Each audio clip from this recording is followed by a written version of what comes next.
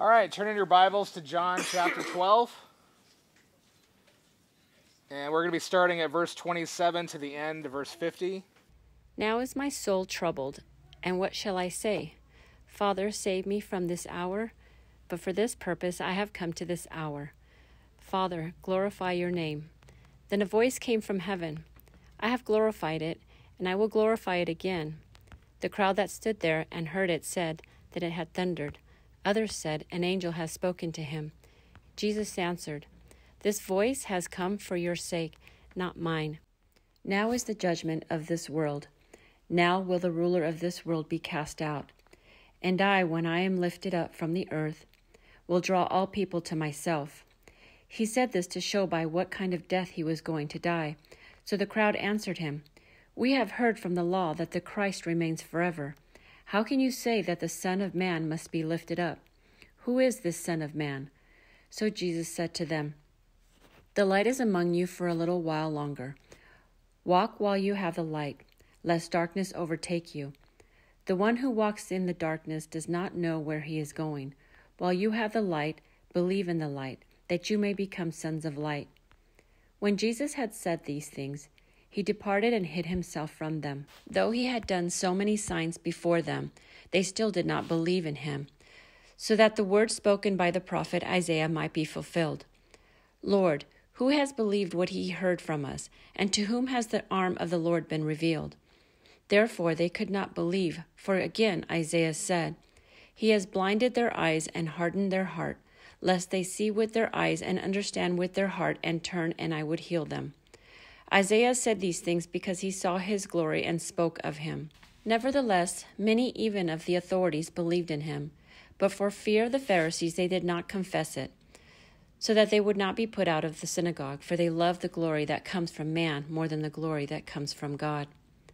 And Jesus cried out and said, whoever believes in me believes not in me, but in him who sent me. And whoever sees me sees him who sent me. I have come into the world as light, so that whoever believes in me may not remain in darkness. If anyone hears my words and does not keep them, I do not judge him, for I do not come to judge the world, but to save the world. The one who rejects me and does not receive my words has a judge. The word that I have spoken will judge him on the last day. For I have not spoken on my own authority, but the Father who sent me has himself given me a commandment, what to say and when to speak, and I know that his commandment is eternal life. What I say, therefore, I say as the Father has told me. So back in verse 27, Christ is, if you remember before this, it says that the Greeks were coming to him, and this actually prompts him to say that basically now he's going to talk about his death. And of course, last time he talked about the result of his death in terms of our discipleship, that you should pick up your cross, and likewise you give up your life as well. But a lot of this passage is going to basically surround his death now and various aspects of what it's going to cause. This passage is difficult, and the reason why it's difficult is it's difficult to find a unifying theme other than the fact that Christ is dying. And one of those reasons why it's difficult is because this is the end of his public ministry. After this, 13 and following will be his conversations with the disciples, the washing of the feet, all of that. And then ultimately his priestly prayer in 17, and then his death and resurrection. So this is the last thing, the last teaching he's going to be giving to the public. And I think John, whether this is literally what Christ said in the last moments or whatever, John, I think, is actually summarizing his ministry and what has been saying before in this text. And so because of that, it's difficult to find the unifying theme. However, it does seem to surround everything having to do with his death. So the first thing is his lament that he has to go to death. Notice he says, now my soul is troubled, and what shall I say? Father, save me from this hour. This is what his soul wants to do. He wants to say, Father, save me from this moment. Remember from the Synoptic Gospels, if it's possible, may this cup pass from me. However, not my will, but yours be done. And so he actually asked the question, should I actually say this? Should I say, Father, save me from this hour? Should that be my desire? Instead, it's no. For this purpose I have come to this hour, and instead, Father, glorify your name. And then a voice, of course, calls out from heaven, I have glorified it and will glorify it again. Yeah. I was going to ask, so the Psalms 6:4, relent, Lord, rescue me, deliver me, because of your faithfulness.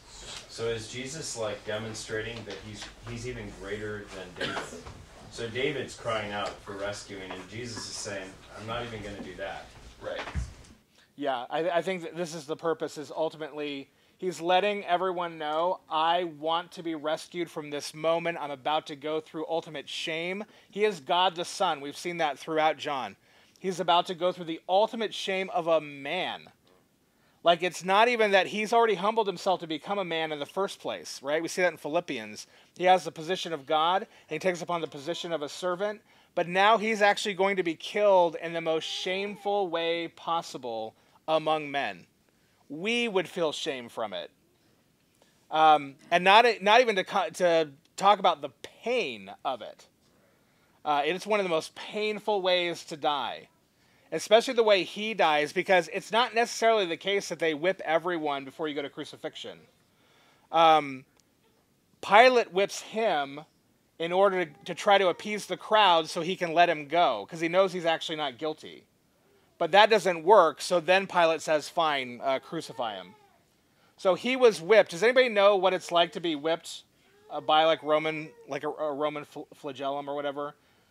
Typically they would dip it in glue, and then they would dip it in glass or metal or shards or whatever, and then it would just rip your back to pieces.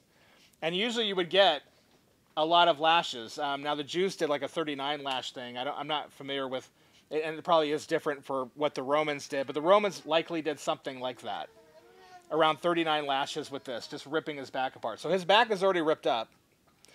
And in order to breathe on a cross, you're nailed in usually through your wrists, either this way, or if you have, it going out. Usually there's a thing called a patibulum, which is on the top, so it looks like a T.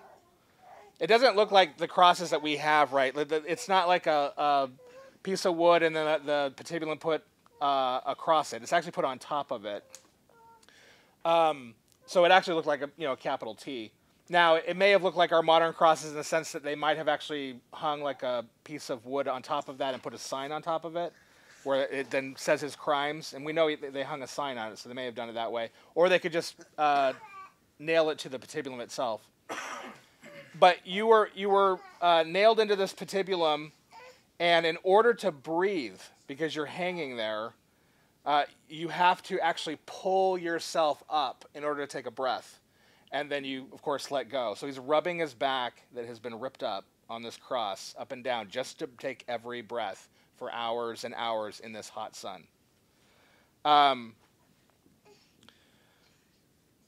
Yeah, so it's an absolutely excruciating. That's why they break their legs, so they can no longer do that, because your legs are helping push up as well, because eventually you can't. How many pull-ups can you do?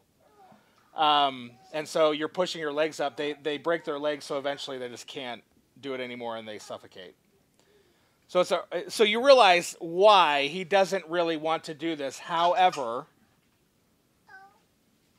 for this reason I came into the world, he says. And instead of looking to himself and all the horribleness that he's about to go through, he prays to the Father and says, Father, glorify your name. May you what does name mean? Just glorify, the words that I call out. What does name mean in John and frankly throughout the Bible? Yeah, character, person, who you are, that's your name. And so he's basically saying, glorify your person, glorify your name, glorify who you are. What does it mean to glorify? Beauty, demonstrate. Well, glory means beauty, right? So glory means beauty or some sort of admiration or something. To glorify means what then? Show the character. To what? To like demonstrate the very character. Yeah, to demonstrate. Yeah, I would say ascribe beauty, ascribe admiration to your person, and in this case, obviously recognizing who God is, because we're not ascribing beauty He doesn't have.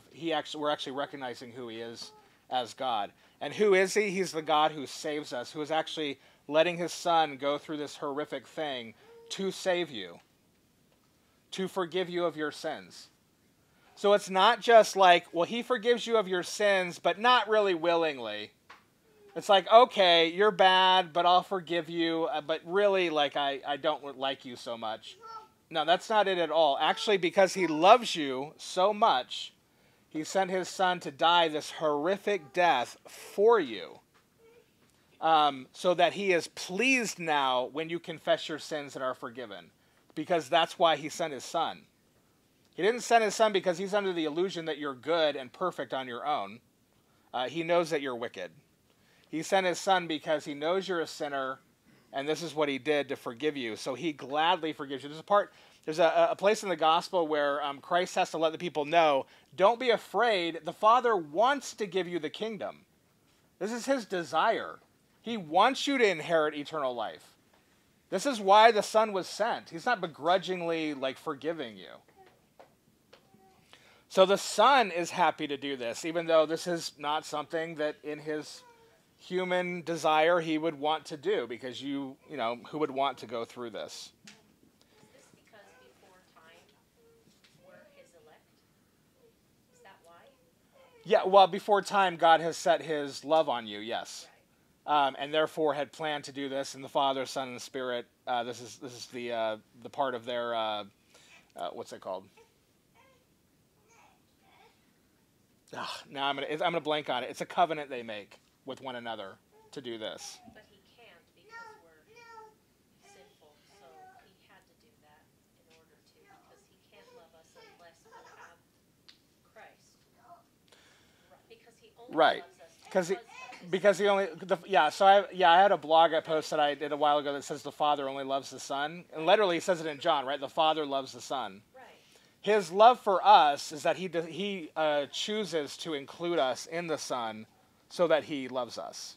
Before the foundation of the world. Right. So That's why he sent his son. right. So before the foundation of the world is a human way of saying eternally. Right. Because there is no before for God, right? He just eternally exists, transcendently exists.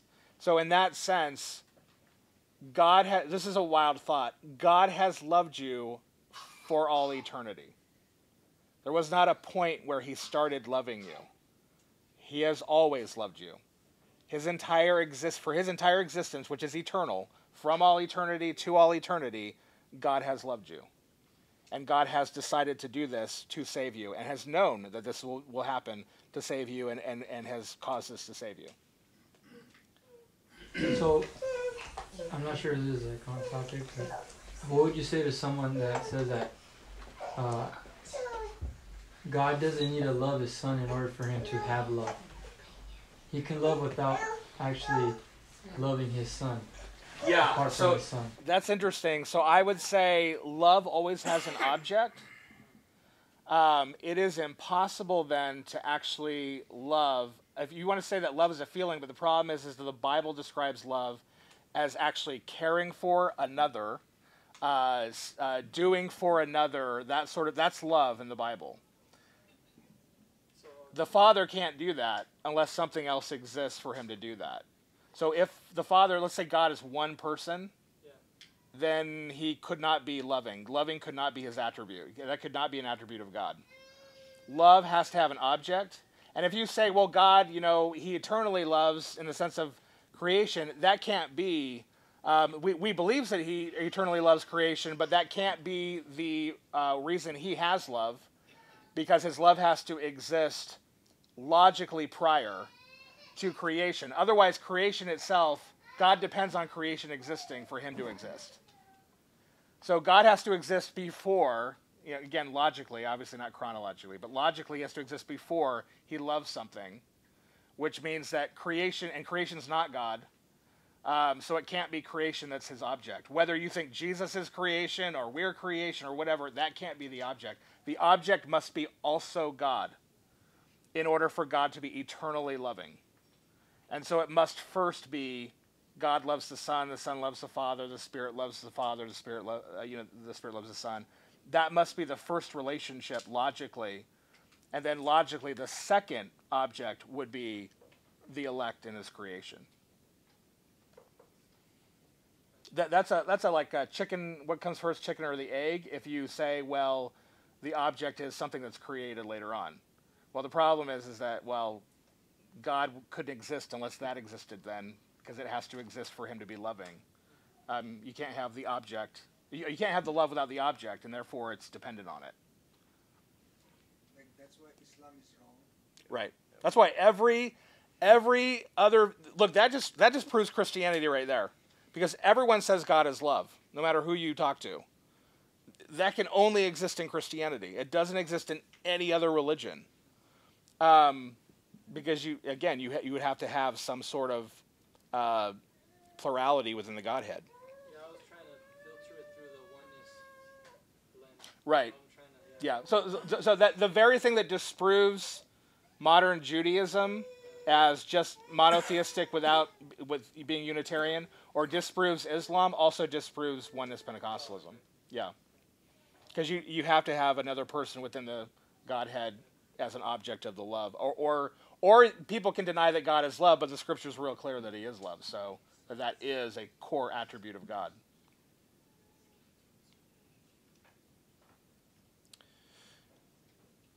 So the Father is glorified, and this voice comes out of heaven, and he says, I have glorified it.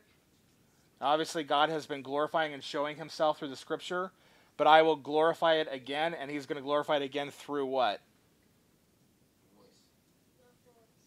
Nope. What's the subject that we're talking about? Through the death of Christ, right? So this is the great irony, is that God is going to be glorified through the most shameful act in human history. At the point where he is going to be shamed, the Son is going to be shamed. And look, if the Son is shamed, are you ashamed if your Son is shamed? You get shamed if your Son is shamed. So this is the shaming of God, and yet it is the glory of God in this shame. Men are shaming the Son, but the Son keeps saying here, no, I'm not going to be shamed. I'm going to be glorified through this. This is my glory. You will see who I am, who the Father is, and the beauty of who we are in being loving in this act. So this is actually revelation. The cross is revelation to us of who God actually is. And this is why the New Testament's very clear. It's, look, if you are a son of chaos and you are doing evil, you are a murderer in the world, then yeah, God is a flaming fire. He is a consuming fire to you. He is absolute wrath and all of that. But if you are one of his sons and you are in his Son, then God is love to you. And he will go to the ends of the earth for you. He will die on a cross for you. He will be shamed for you. And that's how he'll be glorified. Aren't they also borrowing from this idea that the ancient Near East has about ultimate commitment, ultimate sacrifice, ultimate expression of worship is killing your son and literally destroying your image to show your devotion, to show your absolute love. Your love. For who, though? Well, so that's the problem, is that's always been, the object has always been a dead God. Right. So this is being done in the ancient Near East and the rest of the world to show your ultimate love and commitment to a God. And now you actually have God sacrificing his Son to show his love and ultimate commitment to his people. Yeah. It's completely reversed. Yeah, and it's like, Abraham and Isaac, right, on the mountain.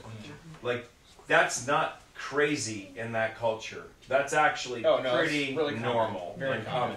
Yeah. And so God actually, even then, like, reveals his redemptive plan that I'm no longer going to require you to demonstrate in some petty way by killing your kid, your firstborn son, your love and devotion to me, but I will take this and I will do that. I will literally kill my son. Yeah. Well, even in that passage, it's interesting that Abraham says to Isaac as they're going along, and Isaac's like, where's the sacrifice? Yeah. And Abraham's like, God will provide the sacrifice. Now, there's kind of a double meaning there, because it's like, does he mean Isaac? Because that's why he's going there. But at the same time, it's weird to say God will provide it because you're already here. Yeah. And then, of course, God does provide a sacrifice in his place, which is the ram that's caught in the thicket. And we absolutely believe that represents Christ later on. That's a typology of Christ. So, so yeah, it's an amazing thing that God has done, and we pass over because we're so used to it. It's so common to us. Yeah, I've heard that Jesus died on the cross 1,000,000 times. But do you understand? Do you get it?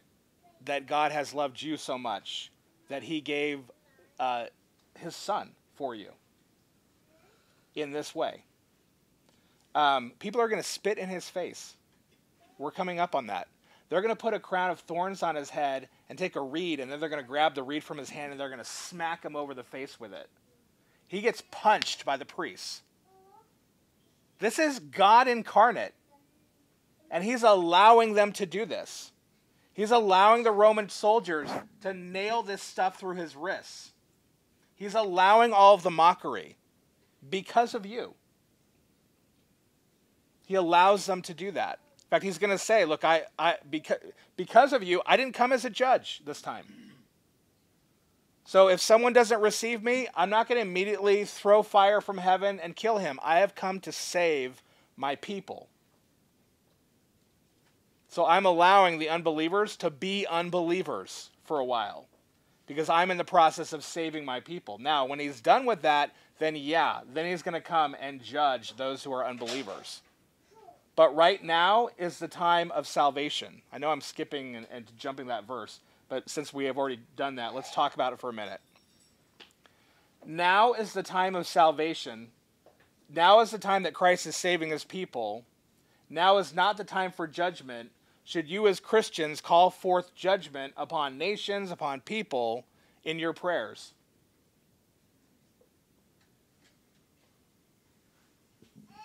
It's an interesting question. Or should all your prayers be, oh Lord, save these people? Oh Lord, save this nation. Oh Lord, I'm about salvation. I remember in Chicago going down the street, and there was like this street preacher or whatever, and some guy said something to her that offended her personally. It had nothing to do with like the gospel or anything. And she was like, "You're gonna burn in hell." And what was interesting, it was very clear that she said that not as a warning, but as almost like, it's like the Christian way of flipping someone off. That is not the attitude of Christ. There's a place in the Synoptic Gospels where there's people mocking Christ as he's walking with the disciples. And the disciples are, hey, Lord, do you want us to call down fire from heaven to consume them? So let's kill all these people. And Christ is like, you don't know what spirit you're of. Indicating that that's not the way the Holy Spirit works right now, because right now I'm trying to save people. So the Holy Spirit in you would actually cause you to say, all right, sir, I take no offense. God bless you. I pray that he'll save you. That should have been the response. That's the Spirit of God in this age for Christians. If anything else, that's not the Spirit. You do not know what spirit you are of. I don't mean that you don't condemn evil. I don't mean that you don't say, hey, look, the wicked will be damned. The wicked will perish. They are going to hell. Yeah, absolutely. You warn and you do all that. But your spirit shouldn't be, and I want them to. I don't want them to be saved. I want them to be damned. Think of Jonah and Nineveh. Jonah wanted them to be damned. God wanted to save them. That was his purpose. Jonah did not, even as a prophet, did not represent God accurately. And of course, if you ever heard me teach on that, Jonah actually represents Israel there. And God is rebuking Israel for, frankly, not being faithful to their mission to be priests. You are a kingdom of priests, not because you all are interpreters of God's word. That's for the special priesthood. You're all priest to the world. You're the priest of that unbeliever, whether they know it or not. What does a priest do? He talks to the guy about God. He represents God to the unbeliever, and he represents the unbeliever to God by praying for that unbeliever. That's how you're priests. So Christ has come to save, not to condemn. This is the point. When he returns, that's when he'll bring judgment. Right now, he's saving. Father, forgive them, for they know not what they do. You just think of that. I mean, for the most horrific thing that you could have done to you. Yeah. Well, it does say here that this voice has come for your sake, not this voice has come for my people's sake. Right. Yeah. So his hope is to save everyone. Yeah. And in the context, he's talking to people who actually don't believe. It says that some of them believe, but they won't actually come out to admit it because they're worried and all that. And yet he says, look, this voice came to save you. And yet you still don't believe. And so it's God's purpose to save. However, we're going to see in a minute that when it's not received, God's going to harden as well. Because he makes the statement here that, look, while you have the light, make sure that you listen. Actually, let's go ahead and read this passage. It says in verse 35, so Jesus said to them, the light is among you for a little while longer. Walk while you have the light, lest darkness overtake you. The one who walks in the darkness does not know where he is going. While you have the light, believe in the light, that you might become sons of light. So he's talking to the unbelievers. When Jesus had said these things, he departed and hid himself from them. Though he had done many signs before them, they still did not believe in him. So even with the signs, they were not believing. Remember that they didn't even have the superficial faith. So that the word spoken by the prophet Isaiah might be fulfilled, Lord, who has believed our report, and to whom has the arm of the Lord been revealed? Therefore they could not believe. They could not believe. For again Isaiah said, he, referring to God, has blinded their eyes and hardened their hearts, lest they see with their eyes and understand with their heart and turn, and I would heal them. So there is a judgment there when people don't believe, but the initial response of God is not, well, I'm just going to keep everyone from belief. That is a misunderstanding that I think a lot of Calvinists have. God is not the one preventing people from believing. Your wicked heart, your love of darkness, as John has said, because your deeds are evil, that prevents you from believing. Your love, here in the context, the leaders, they won't actually confess Christ. Why? Because they love the glory of men rather than the glory of God. They want men to ascribe beauty to them. They want men to like them. They want men to admire them rather than God to actually think that they're beautiful in what they're doing in their confession. Yeah, so they choose not to believe. Every man chooses not to believe. This is a hardening because men choose not to believe, and now they can't. That's why Christ says, look, while you have the opportunity, while the light is with you, believe. Because it's only going to be here a little while, and then I'm going. He's talking, obviously, about he's going to be crucified again. It's surrounding his death. But that remains true even for those who hear the gospel. You're being given an opportunity to become a Christian, and that opportunity is not until you die. That opportunity is until God says, okay, you have disbelieved, you have rejected my message, I therefore harden your mind. You will now become set in your mind that Christianity is not true, or I don't need to follow Jesus, and that's the way you'll go because I will not allow you to believe now. That'll be a judgment of God. You'll be given over to depravity, unbelief, as Romans 1 says, right? That they're given over. They're given over to what they're already doing. God's not initially doing it. This is a confusing concept to me. Yeah. Okay. Because you brought up like a lot of Calvinists fall into this is because we believe that God calls you and you can't come to God yourself. So it seems to be like this dichotomy, like this interesting dichotomy here of like you have on one hand we can't choose God, but we're choosing to sin. But if we can't choose God, how can we choose to sin? Right. So here's I think what's clarifying is you can't choose God not because God's blocking you in any way.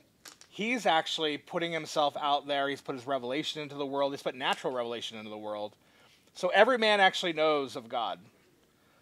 The problem, as John has described it, and frankly the rest of the Bible describes it, is that we don't want to come to God. In our sinful nature, we like doing evil and having a king. We like being king over our own lives. Having another king, we don't want that.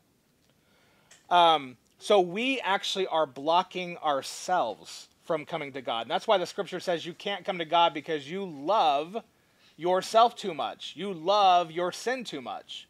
So you are incapable of actually loving God and coming to him. That's why God now must pour his love out into you so that you choose him, and he's only chosen certain people to do that. He has his elect for that. He doesn't give that to everyone. The others, he actually renders judgment. You don't believe? I've given you all this opportunity to believe, but you love yourself rather than me. Therefore, I give you over. Now you can't believe, period. Not because you can't believe because your own nature, but now because I'm also blocking you. I'm also going to send blinders on you. Not God personally, but he'll send out like the devil to do it or whatever to block you and blind you.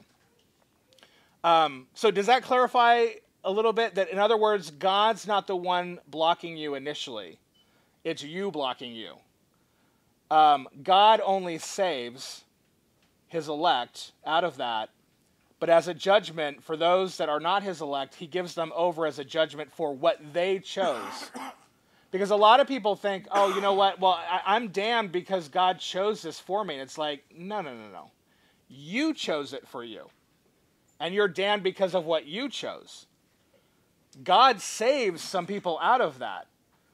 He chooses to render judgment on others, but that's God's choice. But he hasn't made anyone choose wickedness. Now, he has caused people to choose what's good and right because we wouldn't have otherwise. But he doesn't cause anyone to choose what's wicked. We automatically have done that through our love of ourselves and love of sin. Well, that's how he's both just and merciful. Right? So like justice is we're all standing at the river and God says, obey me and live, or get in the water and die. And everyone jumps in the water, or at least Adam jumps in the water with all of us in his arms. And so we're going down this river of death with, a waterfall at the end of it where everything is destroyed.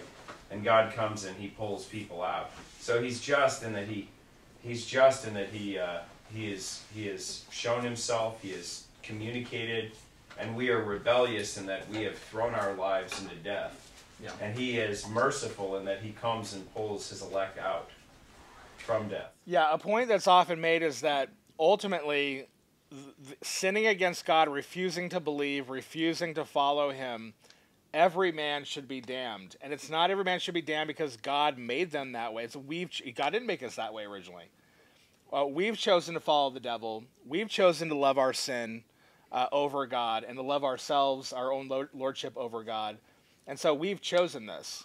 God now comes along and he says, I'm right and just to condemn all of you, but I have set my love on this person. I'm going to grab them out. This person, I'm going to grab them out. And this is where people actually have the problem. Because they're like, well, why? If God was really loving of everybody, which is what I'm told by my Sunday school and everyone who doesn't actually read the Bible, if God loves everybody, then why need to save everybody? And the answer, of course, is that God doesn't love everyone.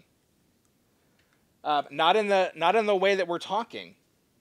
That's for the elect that he has decided to choose these people. Paul says, what if he actually chose the people to be damned, the vessels of dishonor, in order to show his mercy toward the vessels of honor?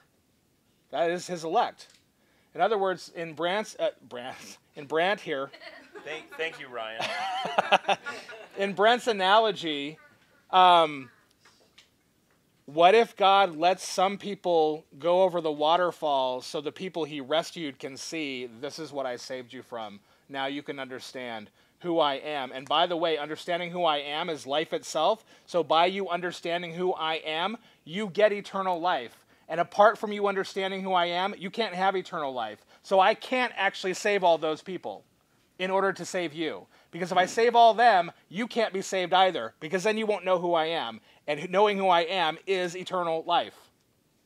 I know that's really complicated, but that is, in fact, I think, why God does this. Romans 9. In order to love you, he must judge these others.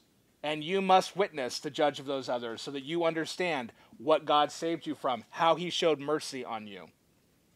and therefore understand his nature as loving you. I think just because we come from Adam, we already have a depraved mind. Right. So we're naturally, you can't serve two masters, right? Right. And at some point we choose to be our own king. Yeah. But why does he have to turn us over when we're already turned over? I think it's basically to Get more crazy, more right. Gets more of a grip on you. I don't know, right? Yeah, it's basically, and this is talking to people who've heard the gospel, right? So it's not just talking about to anyone. Some people, yes, in their depravity, it's really when you know the truth, you see the truth, and you're confronted with the truth, that denying it does something to where the Spirit of God is like, I'm done withholding these demons from your life. I now withdraw, and these demons can have at you. Right. And so that's really what it is.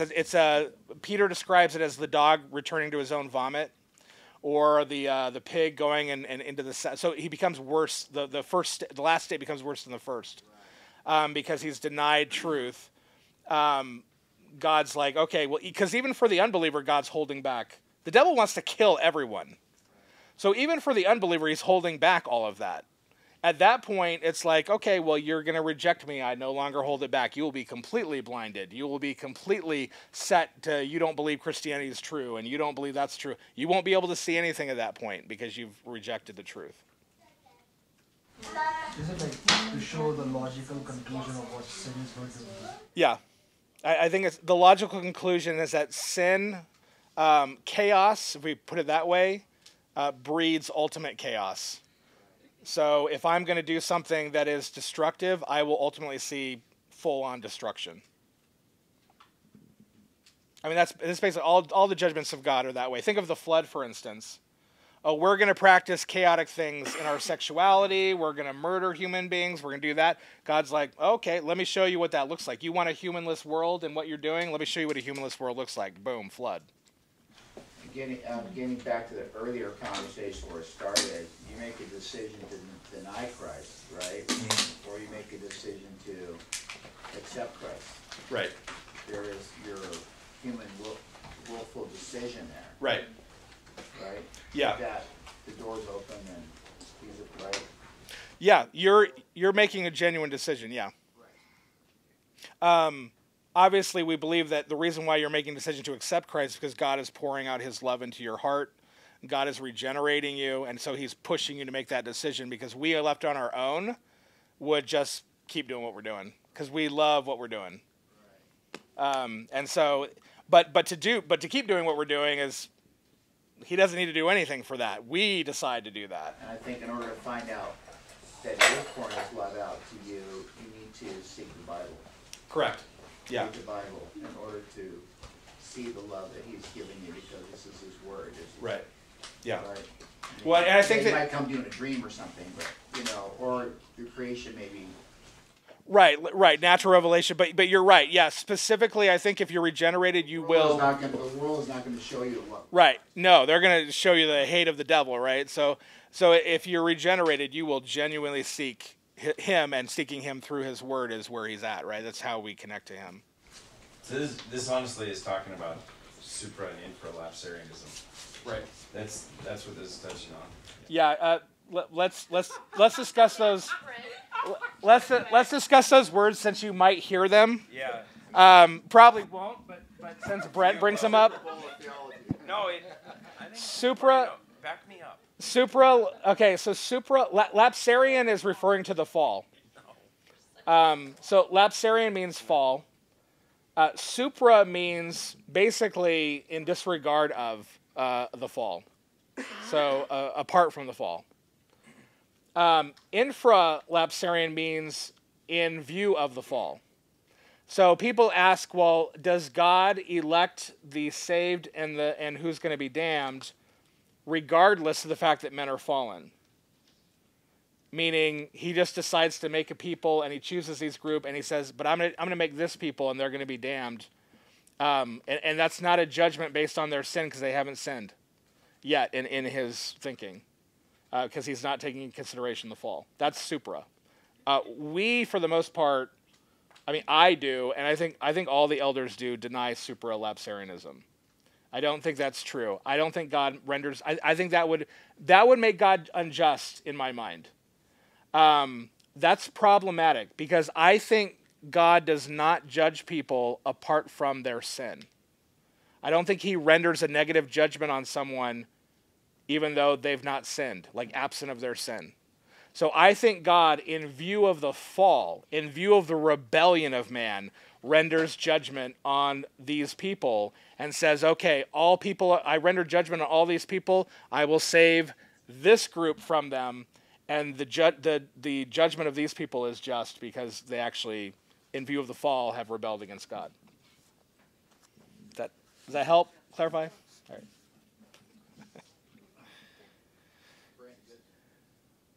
Yeah, I thought it'd be okay. All right. Any comments or questions so far on the passage? I don't know if we're gonna. No, that was really good to talk about because I think that a lot of people, think that. Again, Timothy, I think, where he wants to save everybody, and I think that he does. I think a lot of Christians can't figure out why some are saved, some are not. But Yeah. some must be not, so the others can see. Right. Right. There's a lot of. I think what's important for everybody kind of thing. Right. Yeah. That whole thing. Well, and that's where you get. Out of Timothy, or I'm thinking. Yeah, First Timothy. It talks about. Really, a lot of the pastorals talk about that a bit. Now, usually that's talking about all kinds of people. Right. Even here, it says, if I'm lifted up, I will draw all men to myself. But then in the passage, it shows how all these people are not coming to him. So, and then in the book, it's like, you can't come unless the Father draws you. So it's clear that the all men refer to not just Jews, but basically all men from all over the world, all kinds of men. From all nations and whatnot. The problem with the God just loves everyone theology is that you end up not needing Jesus then because he just loves everyone, not understanding that actually God loves Jesus and those he loves he puts in Jesus before the foundation of the world so that he then has love for them. So Jesus is core, primary, absolutely necessary, and that's why later on when he's talking to the disciples, he's going to say, I am the way, the truth, and the life, and no one can come to the Father except, one exception, through me.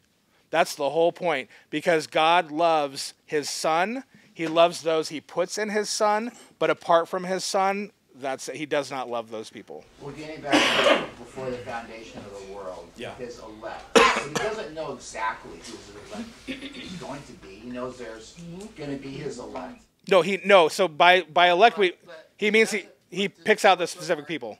The course of our life, we have a choice to make, right? To follow him or not follow him. Correct. He doesn't know that answer before the foundation of the world. No, he does. So because he knows everything, right? So God actually knows, the scripture says God knows the end from the beginning. He knows everything. We don't know. We're the ones who actually don't know. But God knows all of it. So he actually, when I say he loved you, I don't mean he loved this nebulous group of believers, but he had no idea who they were. I'm saying he loved you for all eternity, specifically you. And has elected you to be in his Son so that you would be saved from all eternity. And so very much he's known his elect. In fact, that's why in the book it says, look, my sheep know my voice. And he talks about how he knows his own and all of that. He's always known us, even before we were born. Long before in eternity he's known us, and he's loved us, and he's planned for us. And it's not because he looks down in the future and says, oh, that one's going to pick me or that one's going to pick me. He already chose us out before the film. Right, we choose, well, John will say, not in this book, but in his epistle, we love him because he first loved us. And so our love for him is a response of his love for us as the elect. So no, he doesn't love us because we loved him. He loves us, or we love him because he loved us first. Can I read Romans on this, 9:18? It says, so then he has mercy on whomever he wills, and he hardens whomever he wills. You will say to me then, why does he still find fault? For who can resist his will? But who are you, O man, to answer back to God?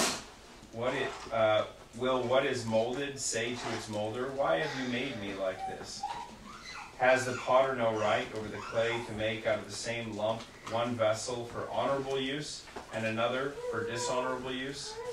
What if God, and this is to the point you're making, what if God, desiring to show his wrath and make his power known, has endured with much patience vessels of wrath prepared for destruction, in order to make known the riches of his glory for vessels of mercy, which he has prepared beforehand for glory.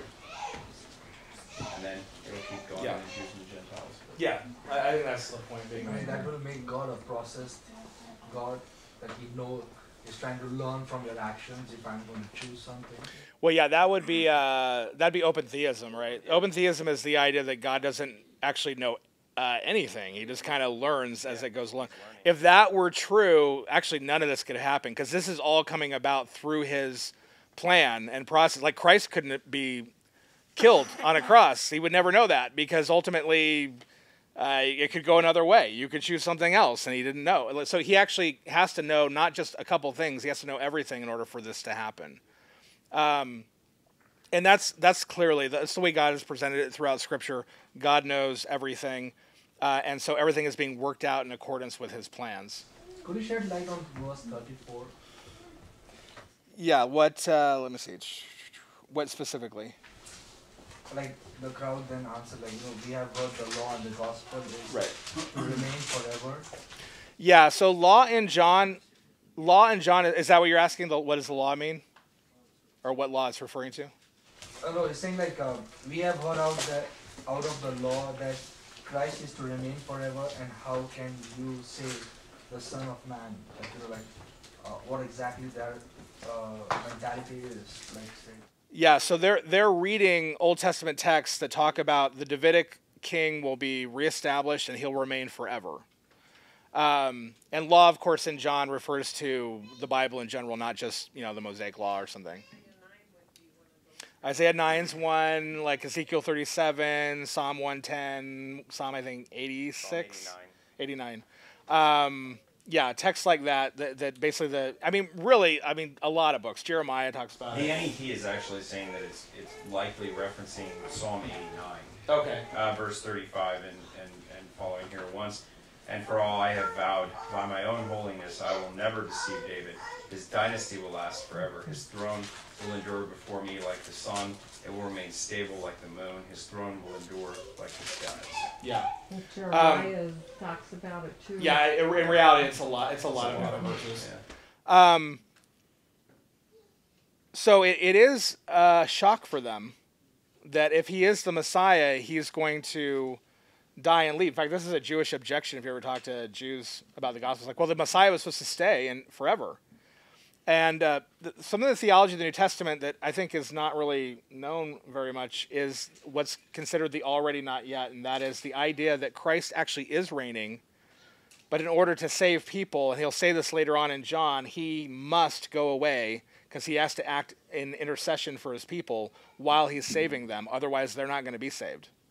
So he has to go to the Father. He's reigning from heaven. He will return and forever be in that line, but it starts now at the cross. From this point on, he is reigning as David the king. It is forever, but they think, he's going to physically reign in Jerusalem the entire time, and what he's trying to say is that will come later, but now I must go to the Father, and I'm going to be lifted up in the cross, and I'm going to reign from that period on from heaven. So that's something they don't understand and have to get. Even the disciples don't get it until later. They don't understand it either, and that's why they're so depressed that he died, and they don't understand why. And then when he's raised from the dead, they finally start getting it. And then the Holy Spirit, of course, is given to them, and they really get it, which, again, is something that John's going to mention later. All right, anything else? Comments, questions? I was reading one of the commentary on this particular, not a commentary actually, but one of in the the Second Temple Judaism, it says like the light verb, the light that has been used over here, that light is actually used as a messianic title also for Christ, the coming Christ. Right. So when John was using light, also he was trying to point. I'm not sure, like you might be knowing on that. Yeah, you mean in Second Temple Judaism? So, like, if you read the Dead Sea Scrolls, there's a teacher of light that's talked about, things like that. The light is like a messianic title for Right. coming. Yes, yeah, definitely. Like that. Yeah. And John is like actually using that vocabulary to say like, because then he's going to say the light is in the world now with you, and then it's going to go away. Yeah, I think that, so although I think that's true, I think John's probably martializing on that, but ultimately it's connected to his opening in the book where Christ is the light of, like, Genesis, right? The light of creation, and therefore the light of truth in that regard. And so light is being taken from Genesis in that regard. Does that correspond to, yeah, it's also a messianic title? Yeah, I think that helps John's message. But remember, his whole point is that the light is coming from God himself, and it's not just a human Messiah, it's actually a divine Messiah. And that's why I think John then, constantly homes in on Jesus as the light, because he's actually God. He's actually God from God is the idea. So even the Nicene language, God from God, it's that light from God, right? Light from light, God from God.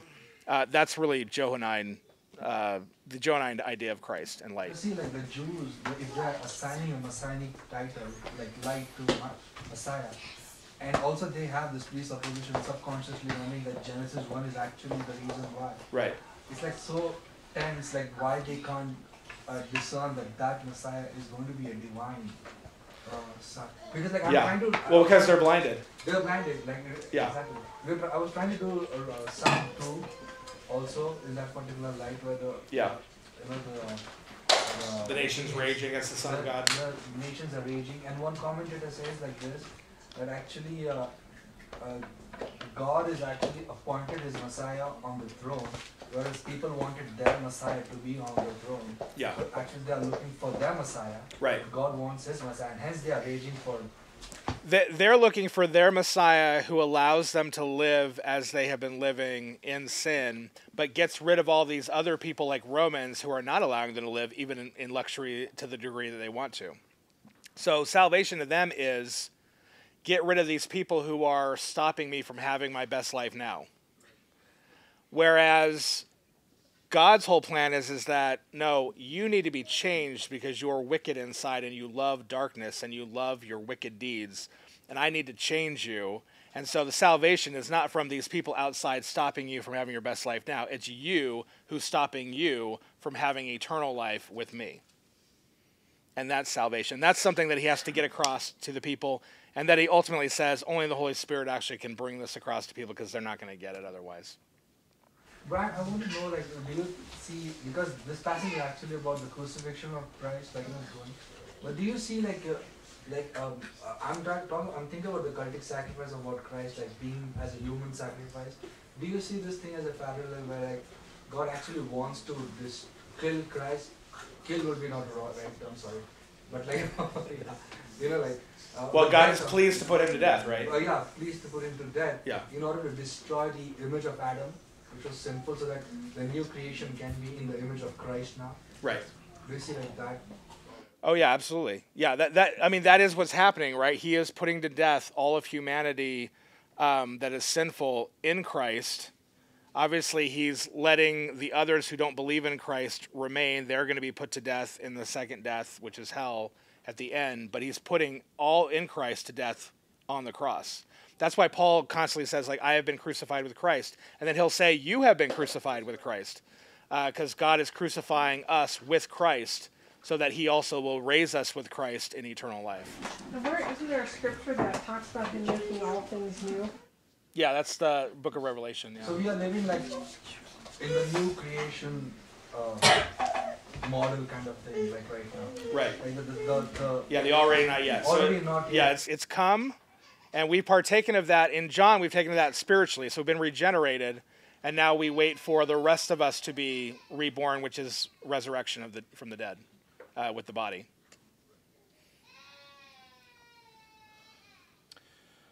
All right, let's go ahead and end in a word of prayer. And actually, Ratish, you want to pray for us? Gracious Heavenly Father, we thank you, we praise you for who you are and what you have done for us, O Father God. We adore you, we love you, O Father God. And teach us, O Father God, that how beautiful you are, O Father Lord. Lord, as we have read from your word today, that what length you have gone to bring us to you, O Lord, to see your love in the cross of Christ, O Father God. That we may love you, that we may see your grace in the cross, O Father God. Lord, we ask you now to help us to understand the meaning of your word, O Father God, that we may understand your word, meditate upon it, O Father God. And also as we go from this house to our houses, O Father God, that we may take your word and live according to your word, O Father God. That each and every person who is over here, O Father God, let these words not fall on the deaf ears, O Father God. At least we be like those people who have ears but cannot hear, and eyes who cannot see, O Father God. But Lord, let the living spirit in us, O Father God, be so accustomed to your word that a life will be transformed in and out, O Father God. We ask you, dear Lord, to guide our lives as we go from this place, O Father God, in our day-to-day journey also. Help us now, dear Spirit. In His name we pray. Amen. Thanks, guys.